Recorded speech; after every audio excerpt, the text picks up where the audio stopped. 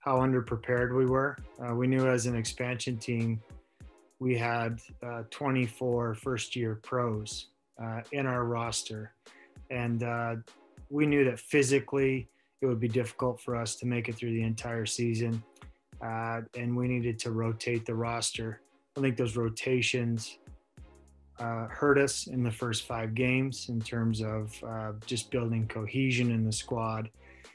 So it was a little bit of a blessing in disguise, as we got to go 2-3. We learned a lot of lessons, and we didn't have to suffer through 2-14. And we've gone away, and those young players have gotten 9 months of pretty intense physical conditioning and getting them more robust for next season. I think that's the first thing. I think the second thing that we learned was just to kind of take our hands off the wheel a little bit in terms of the players, in terms of working more at the level of intention with them and involving them more in the process. We had so much to do to get ready for the season that we ultimately, as you and I have talked about, the leadership space, Pete, we kind of, Billy Halu, I think is, you won't recognize him from last year when you see him this year. He's, he's a full-on man now. And, I expect big things from him. Another pro that's been around a little while, but did come to join us in the 404 and then eventually became contracted, was Jason Daum out of Clemson. Again, he's just kind of grown leaps and bounds. The guys that we're excited about, that we know that are projects, are Mike Matarazzo, who we drafted out of Notre Dame. We like Mike a lot. He looks like an international player. He moves like one. When we got all of the guys in the draft on film, we all sat up straight in our chair when he did his biomechanics screening. We said, "Well, holy cow!" So he looks good. We've got Jalen Tatum, who's really interesting. So Jalen is out of Kennesaw State University. He is a true pathway player. He started, coming to our academy 2 nights a week outside of his time at Kennesaw State. He's a, 6'4", 230-pound wing that you just can't find. Eastern Conference is going to be a great conference this year. You look at it, and the conference games are the ones that are important.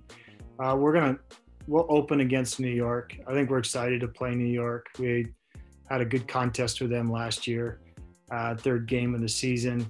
They've made a lot of changes. The roster has changed quite a bit to our benefit. We got a young American prop, Jonas Petrokopoulos, from them, who we're excited about, and good to give American players opportunities. So I think that's going to be a good matchup for us. I think that we're not going to know a lot because things have changed so much there. So we'll have to stick to our game plan with them.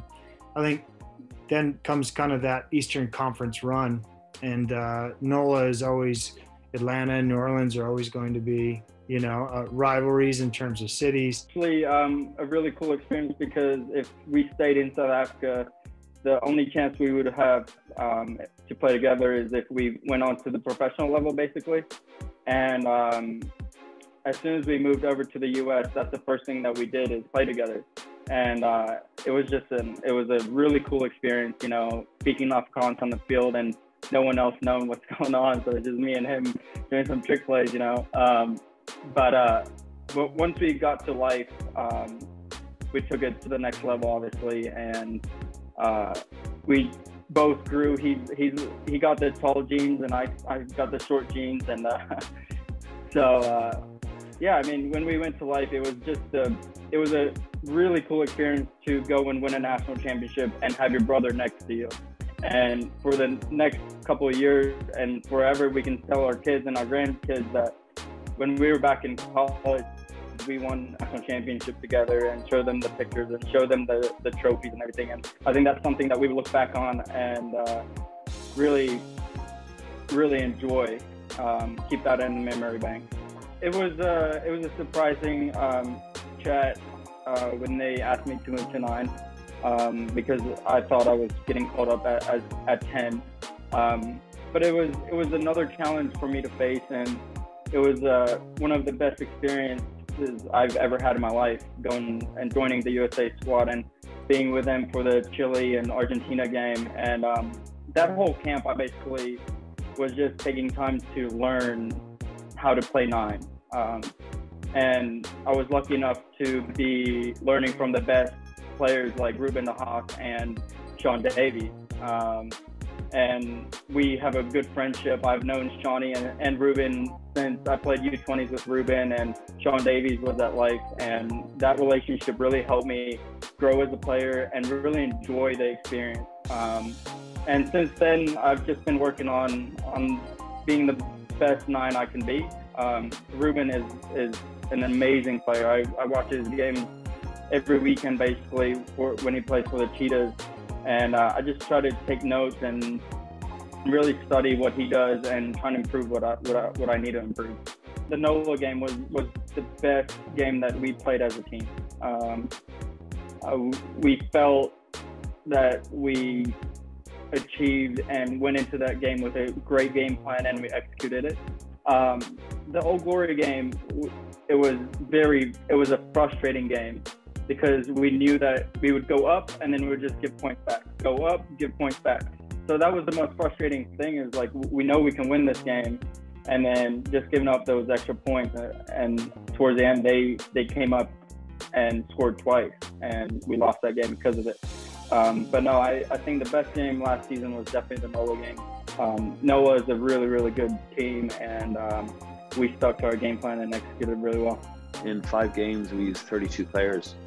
So I think, the travel takes a lot out of the players, and we want to make sure that we have our training load during the week pretty accurate, so that our players, who are going to be going on 4-hour flights to games, we just need to manage their bodies to make sure that they're able to have energy. I think we've seen a lot of very good players come to the fore this year. I think there's new coaching staffs coming in that are bringing good IP, and I think the league is going to be stronger. So last year, I think from a RUNY point of view, we didn't really have enough time to stamp down our identity as a group.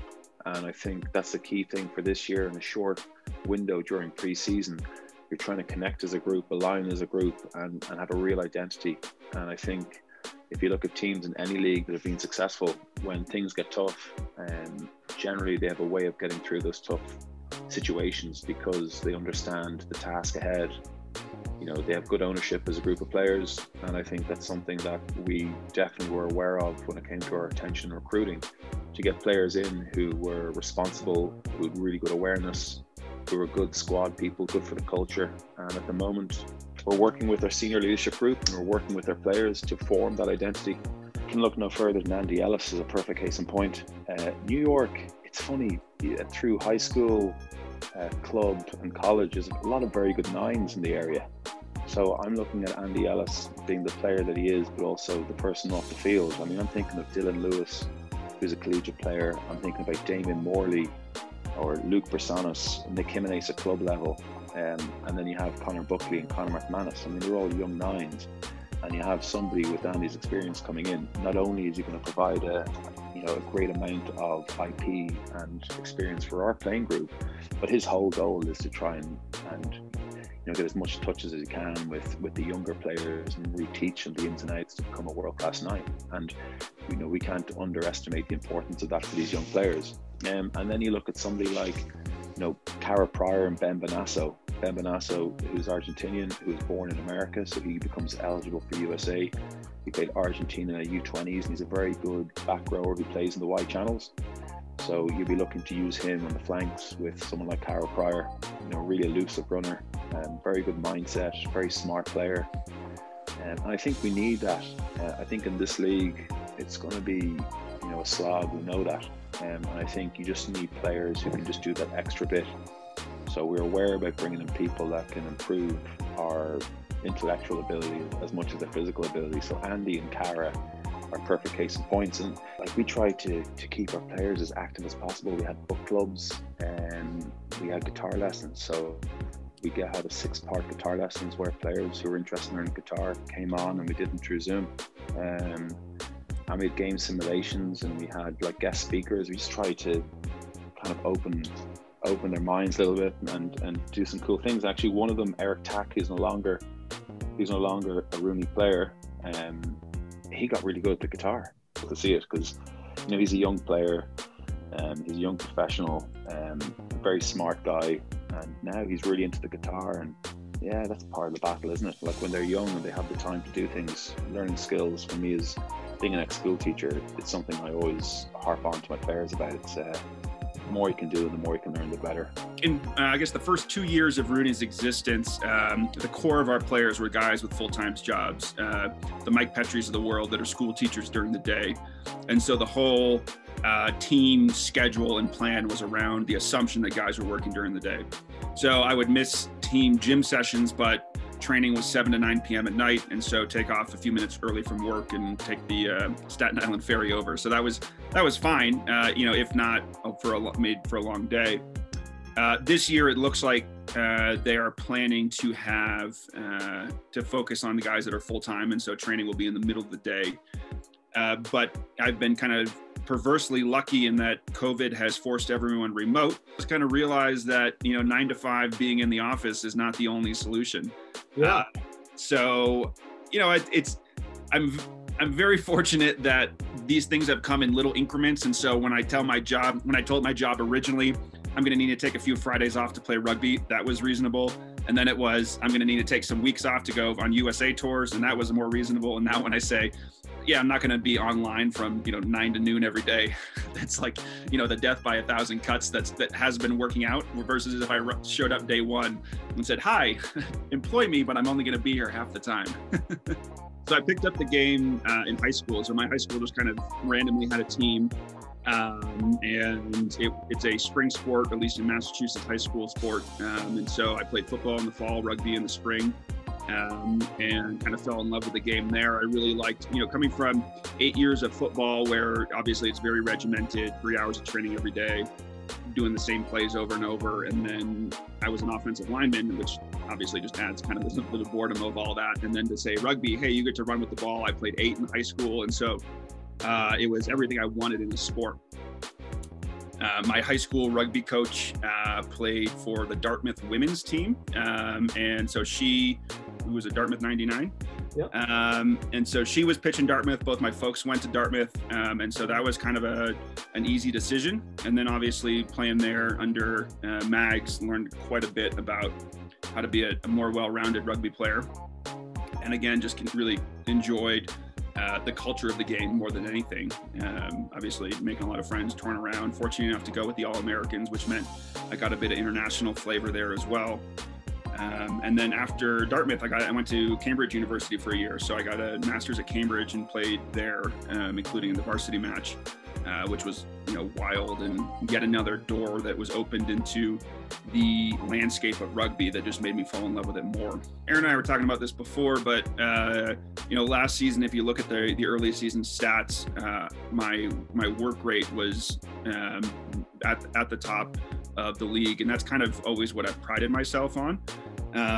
Not, you know, I've not scored a lot of tries, but I'm probably not making a lot of dominant tackles, but I'm making a lot of tackles and I'm hitting a lot of rucks. And so I think for me personally, it is maintaining that work rate while also ensuring that I'm doing it efficiently. And so I would say that if I have one bad tendency, it's that I try to overwork and try to do everything. And so making sure that I'm personally fitting into the system and doing what I'm supposed to, and not just, you know, hitting every ruck for the sake of it, for the sake of padding my statistics. But I would say that overall, what I want to see is the RUNY team with a strong line out, strong driving maul that we've seen in past years. And obviously in the line outs, I'll have a strong hand in that. And then just kind of a workman attitude around the field, especially from our forwards. And I think that we've seen that that's a recipe for success in this league, that you can have all the flair you want, but lineouts, mauls, and scrums win games. And so building on that foundation, I think, is where we want to be.